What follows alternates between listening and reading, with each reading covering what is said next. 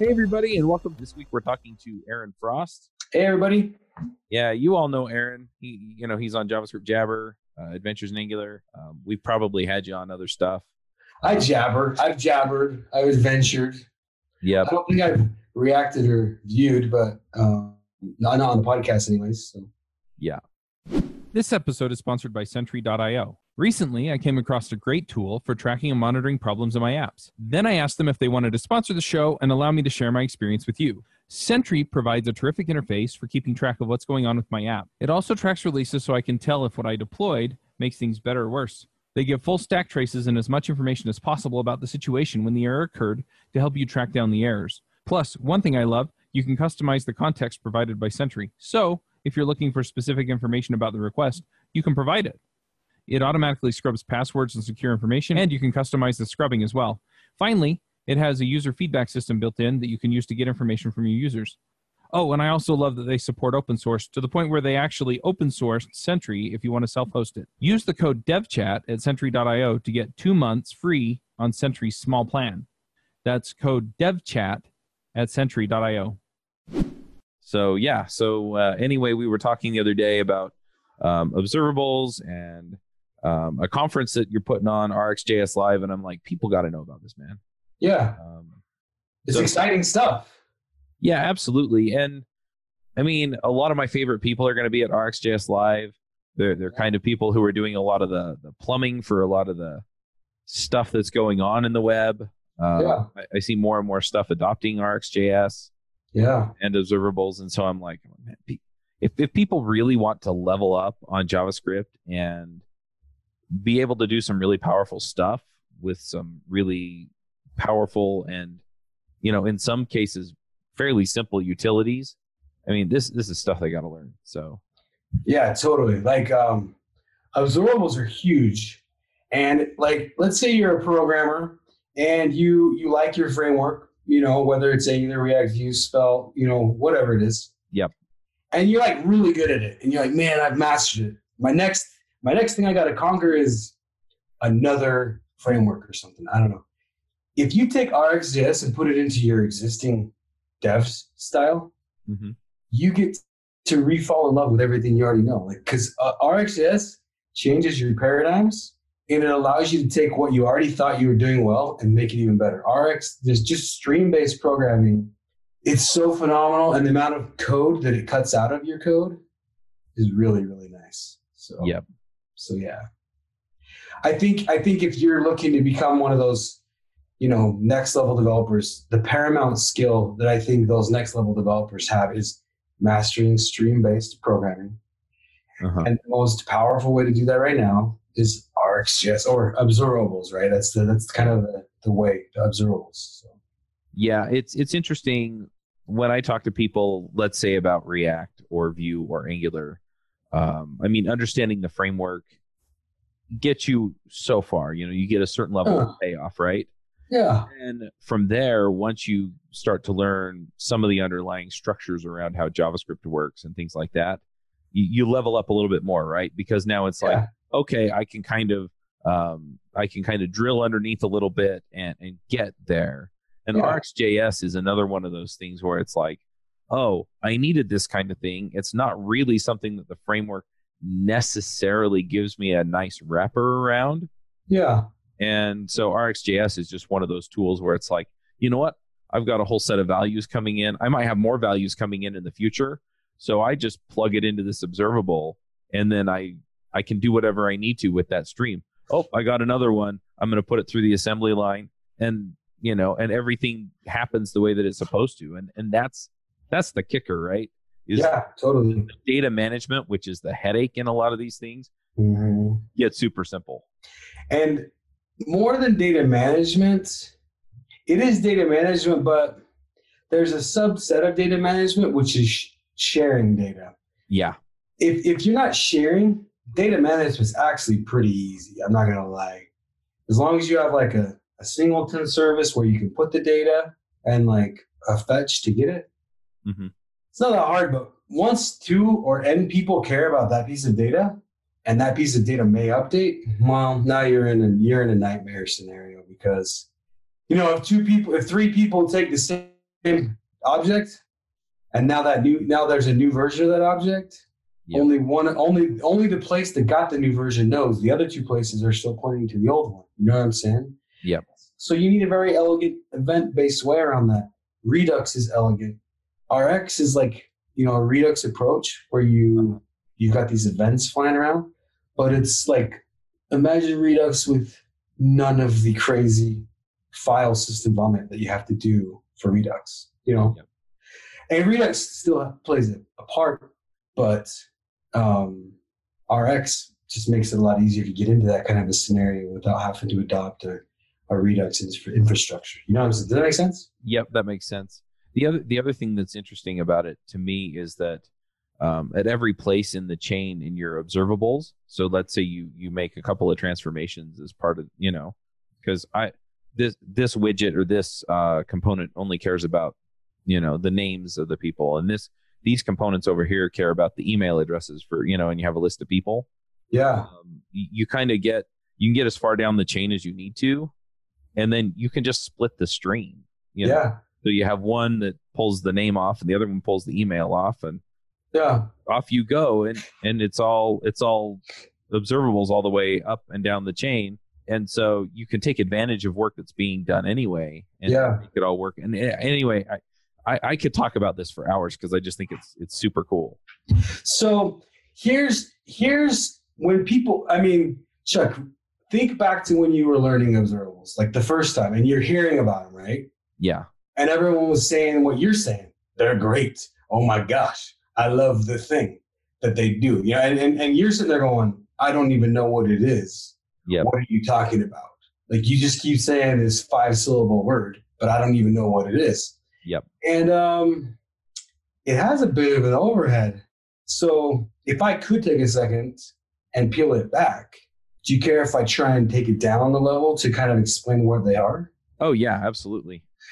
Okay, so I think that most of the listeners to JS Jabber are going to understand promises. Don't you think that's a fair assumption? Yeah, and in fact, when I started hearing about observables, the way that they were initially pitched to me, I was like, I have promises. Yeah, exactly. That's it.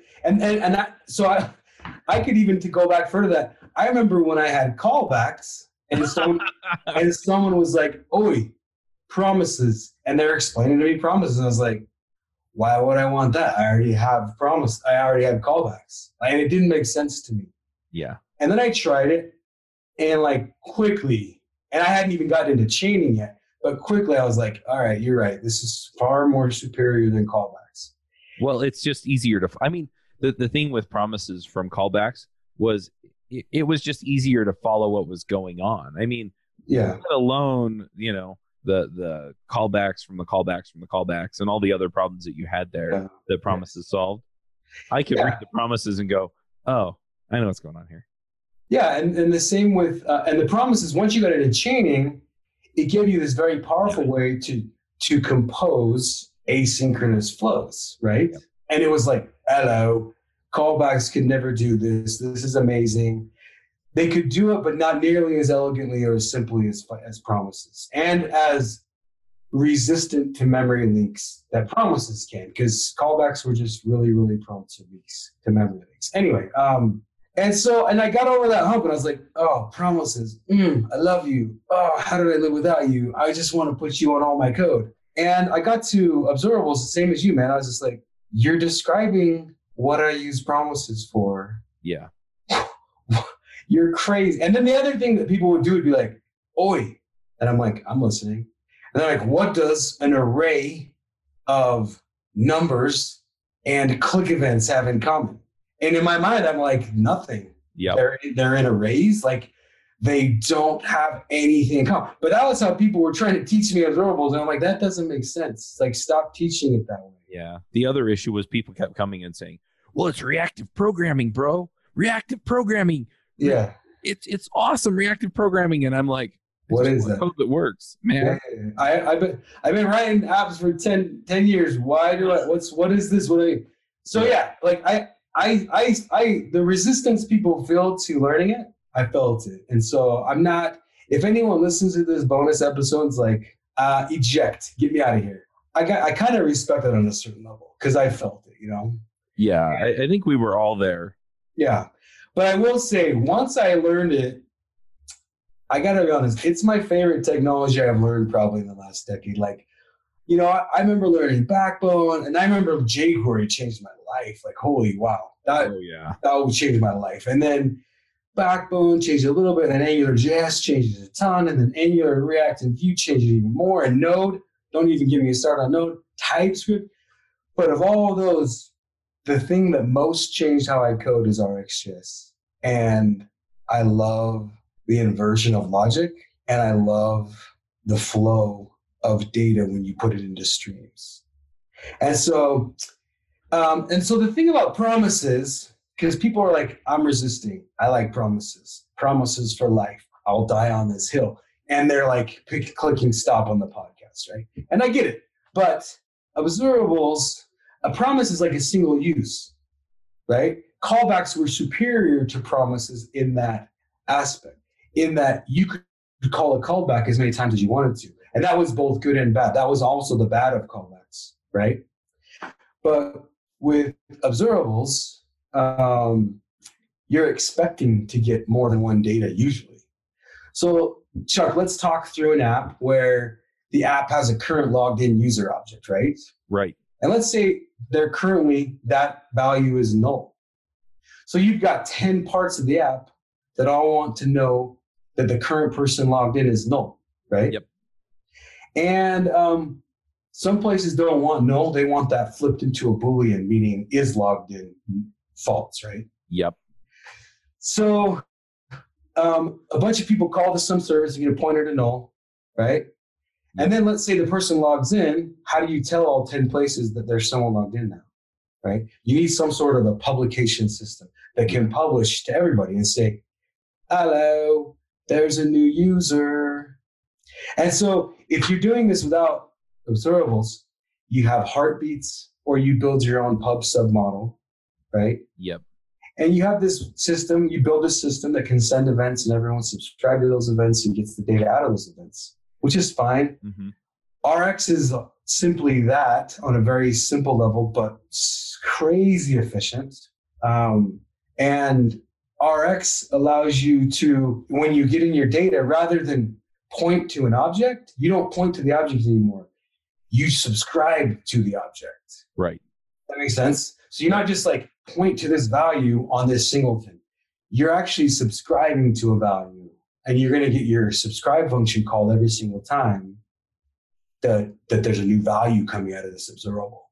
So when the person logs in, you just say, all right, now it's not null. Now it's actually an object, right? And then all 10 places that were subscribed, they all got broadcast that message. They were all subscribed to it, right? And so then your code reacts to that publication through the subscription. Like they subscribe and they react through the subscription. And then so you can time the user out, and all 10 places will then get the new timed out user, which should be back to null, right? And you don't have to worry about 10 places pointing at old stale versions of the user, because if you code to get it through the subscription stream, then when null comes out the stream, your code should react accordingly. So as opposed to function or promises where you would essentially, it's not a subscribable thing. So what happens is you set up a promise that says, go get a new login event, and then it waits around. Yeah. And then when the login event comes back, then it has to set up another promise that says, okay, now go wait for a log out event. Yeah. And then react to that. And so you have to remember to set it up for every instance. In this case, it's just, hey, it changed. And your operators down the line just know what to do. Yeah, exactly. So you are programming reactively, but then you can do these things that you were talking about, which are part of my favorite things. So you have the state, right? Which is the person logged in. True. Mm-hmm. So we'll make it this global observable, whether we expose it globally on the window or through some ES6 import thing. And that user will be an observable that people can subscribe to. And maybe at first it's null, and then all of a sudden we get a user through it and it's defined, right? Yep. So we have a global global observable called user. Well, maybe we want to make an observable called user, is auth so that we can get a true or false, whether it's null or a user, right? We don't have to keep reproducing the not null stuff. We can just say, or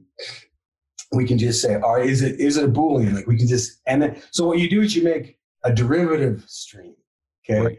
And this is what's beautiful about observables is you take a higher level stream and then you derive a new stream off of it, or you derive a new stream off of multiple streams. So here's an example. You take the user stream and you say, I want you to now, like user is one stream. Let's make a new stream called is auth. And that's user dot.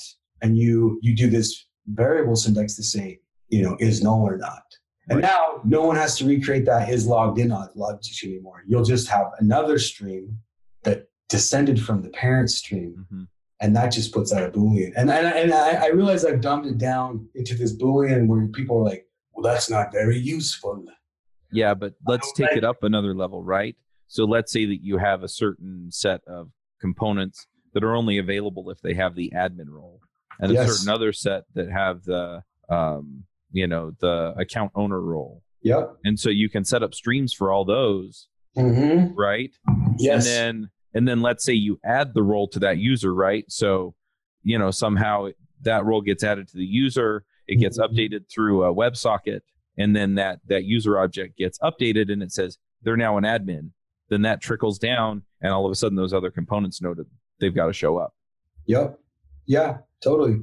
Yeah, there's some really simple demos that show how if you code through subscriptions, your code cuts in half. And the code that cuts in half isn't the initial code, but it's the follow-up code. And if I could explain that, Chuck, and I want you to correct me if I'm talking out the side of my mouth here. But I want you to imagine you have a UI that has 3 or 4 buttons that get clicked in an input field. Okay. Mm-hmm. And when any of those things change or the input gets typed in, it's going to go refetch new data, right? This could be a list of donuts, of superheroes, of properties to real estate. It could be a list of anything. Podcasts that Chuck does that are great, right? And I like donuts at pieces of real estate. Yeah. Real estate. Yeah, Chuck's real estate. So when you code without an observable subscription pattern, when someone clicks one of those buttons, you have to say, all right, go set some value that's a response to the button click. And then you also have to code and say, now go refetch the data. Right. You know what I'm saying? And maybe 2 or 3 things you also have to set because that button click affected 2 or 3 other things, right? Mm-hmm. But when you're coding with observables or when you're being reactive, you have a stream that knows how to fetch the data based off of all the variables. Right. And when you click the button or type in the input, all you have to do is set that new value into the observable. Yep.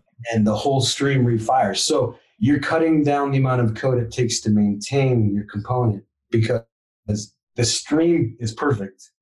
And all you have to do as a response to user interaction is set new data into the stream and let the stream rederive. You know what I'm saying? Yep. And the thing that I see that's really powerful about this and all the code that you now don't have to write is that I see people write components that connect to some service library that goes and hits the API, right? Instead of the observable doing it. Yes. And so then what happens is, okay, I've got 6 components that all have to update and they all go hit the same service. They all go make the same request. They all get the same data back. And I've got to maintain it in 6 different places. Or even if I manage to keep it to 1 request, I've got to orchestrate all that updating myself. Yeah. And I want to kill myself. Yeah. Yeah. And if I miss one, right? Writing it initially, you know what? I run through and it all works. But maintaining it, when I have to update it, it's real easy to miss one and not see it. Yeah, now I need QA to spend the next 2 months finding all my straggler bugs that I created, right? Yep, so, all of Frosty's bugs. I don't write exactly. Bugs. No, exactly. You create hidden features, so that's right. Unexpected results. Yeah, that's my specialty. Yeah. That would be a good podcast, by the way. Think about it. That'd be funny.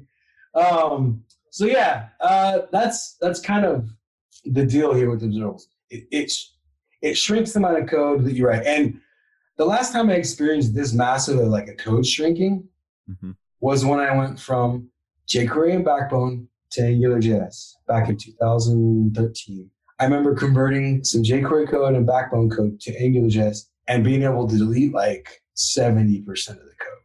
Yeah. And I remember my mind was just like, what? Like, this is crazy. And I've seen some optimizations along the way. Like when you use React over AngularJS, I'm like, yeah, this is good. Angular over AngularJS, I'm like, yeah, this is good. But I've never experienced such a massive reduction as I did back then until I found RxJS. It's just like, wow, I am reducing so much code that I'm writing. So yeah, so naturally, Chuck, I'm like, hey, I live a charmed life. I'm not gonna lie, and I've had the chance to meet the people that write RxJS. Yeah. And aside from them being phenomenally like nice and giving people, they're really passionate about what they do. And I was like, hey, let's do a conference around this. Let's go do it in Vegas, one of the funnest cities in the States. And let's invite the entire RxJS core team and a couple other rock stars from the community. We've got Jay Phelps, who built Redux Observable, which is a way to integrate RxJS with Redux and React. And then you've got Mike Ryan, who he works on Angular's kind of NGX, which is Angular's Redux, and it integrates with RxJS. And you've got, the core team, you've got Tracy coming, you've got Ben coming, the guy who created this all, Mike Podwazaki. And when I say create, it's a little disingenuous to the actual creators of Reactive. Did I say Mike Podwazaki? It's Matt, sorry. Matt's one of my JS heroes. Yeah, so what Matt did was... Dude is awesome. Yeah, he's super cool. And he's super humble too, which is... Yeah. Matt, he took Reactive and brought it to JavaScript. That was Matt's contribution. Matt didn't, and he doesn't like to claim, he'll never claim he created this stuff, but he was the original porter of it to JavaScript. Yeah. And now that torch has largely, not totally, but largely been passed on to Ben Lesh. Yep. And I think he kind of self-nominated for that. I don't think that someone said, "Oi, young man, would you like to carry the torch?" I think he just was like, I love this. I'm going to do this in my after hours. Yeah, I see a lot of open source projects go that way where, yes, the initial creator works on it and, they make steady progress. And then somebody else comes in and they just really come in and push the project forward in a big way and kind of become the de facto maintainer. And I know that Matt had a few other projects that he was working on at the same time. And so it kind of worked out. I don't think there was ever an official passing of the, of the torch. Yeah. Of the torch. I think at some point they just kind of looked at each other and said, "Oh, it looks like you're doing it now." Yeah. I think that's largely what did happen. But anyway, Ben, if you don't know Ben, next time you see him, just go say hi. Ben's giving me good advice on like half a dozen things that are really important to me. Like not just like passive things that are kind of important. Ben's given great advice on several things that really matter to me. So I appreciate Ben on a lot of levels. And one of them is how hard he works thanklessly on RxJS. And he's kind of in a hero level, like along with like John David Dalton and these crazy people who put in so many hours into making something that hundreds of thousands of us love, And so, I John Resig level type stuff, right? And so, I'm a big fan of Ben. So I want everyone in the community to come to Vegas. It's on September 5th and 6th. We still have tickets. It's going to be super quaint. Mm-hmm. My favorite conferences are the big party ones where everyone I know is going to be at, and we just sit there and play D&D and we goof around until 2 a.m. and then go watch talks the next morning. Or the uber quaint ones. Yeah. Where it's like me and maybe 100 other people. You know what I'm saying? Yep. And this RxJS Live is going to be crazy quaint. And it's going to be in a perfect destination for that kind of quick interaction, right? So, we're shooting in downtown Las Vegas, close to Mandalay Bay.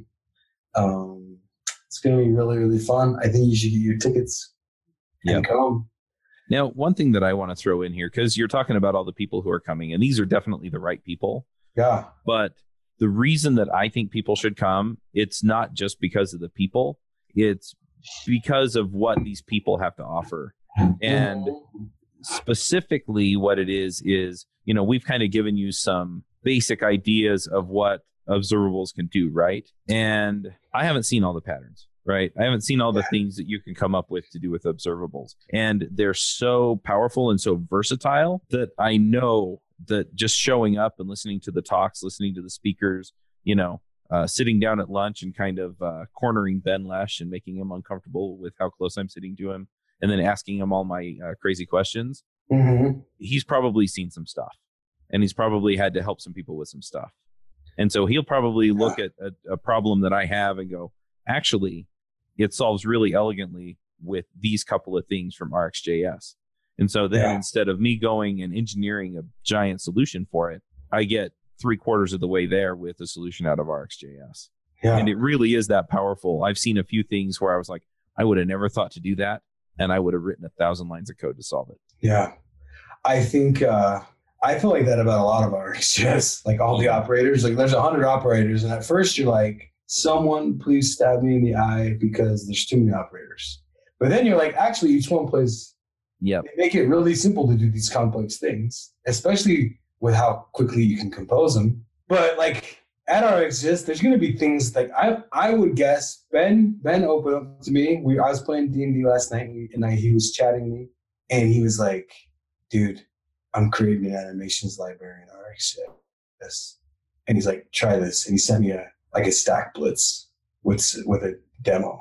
And it had like some very D3 like animations based on Rx. I was like, wow, that's crazy reusable. Yeah. What have you done? So I don't know. I'm excited for a lot of reasons. I think RxJS Live is going to be, I think there's going to be a lot of leaders come out of that conference. I'm not going to lie.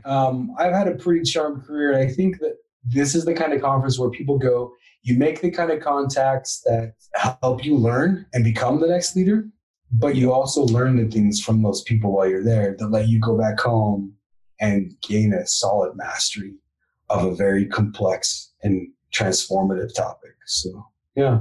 Yeah. Speaking to the leadership part, it's interesting how many of the people who wind up being leaders of different programming communities or seem to be out in front or wind up out in front. Yeah. They go to the first edition of a conference for a transformative technology. And then they're part of that small group that kind of pushes it forward from then on. Yeah. I mean, that's certainly happened. That's happened with me at least once, right?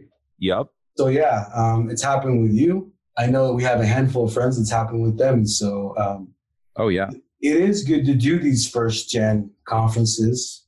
And I gotta be honest, if you're gonna go to a conference, Vegas is about as cool as it's gonna get. So yeah, we should pull something together and go see a magic show or something. Yeah. And there's going to be a lot of that. I mean, we're staying at Mandalay Bay, so there's going to be tons of people to hang out with all night long. So, yeah. Anyway, so that's that, Chuck. I don't know if I've answered enough questions, but I love observables. Yeah, and I just wanted to give people an idea. It's like, look, this is where we're headed. This is the opportunity to figure it out. And so that's why I'm pulling together this bonus episode, because it's like, I think there's a major payoff here. So. Yeah. I think we are headed this direction. Like, if you had to say, hey, in 10 years, will everyone use observables? I'd say yes. And is everyone going to use TypeScript? I'd be like, yes. And those are the only two things I would feel confident about. I wouldn't feel confident necessarily about any of the frameworks or even necessarily one of the most powerful things on the web, which is Webpack. I don't even know where that will be, but I do feel confident about observables. Well, and even if it's not the same way I feel confident about promises, like they will probably be here too, Yeah, but even if observables is not the way in 10 years, whatever it's going to be is going to be this is going to be a stepping stone to whatever that is. Just like promises was kind of a stepping stone to really kind of getting what observables could do for you. Yeah, I definitely agree with that. Hey, anyone listening to this show, what if we throw out a discount code for everyone listening to your show? Should we do that? I love that. You don't have to, but I love that. Let's do it. 1 second. Let me get into the admin real quick, and we'll make a code. What do you want your code to be, Chuck? Chuck for life? Chuck for life. I love it. Okay, let's do a discount code. Chuck for life. the number 4, not the letter 4. So when you send out your episode, you're gonna want to put that on the website. So we'll say Chuck for life, and we'll do $100 off for everybody who's listening. Is that cool? Yeah. Okay. Let's do 100 of those tickets, and clicking save right now. So yeah, I appreciate you helping get this going. And so yeah, that's the least we can do. Chuck for life, it's live, man. Yeah. Well, I don't go out and promote anything that I don't think is going to pay off for people. So, you know, you're telling me thanks, but I feel like I'm doing everybody a favor. So yeah, that's good that you feel like that. I feel the same way. Like it's conference organizers take on crazy amount of risk to do an event, but I feel like I owe it to the community. This is a fantastic technology. So yeah.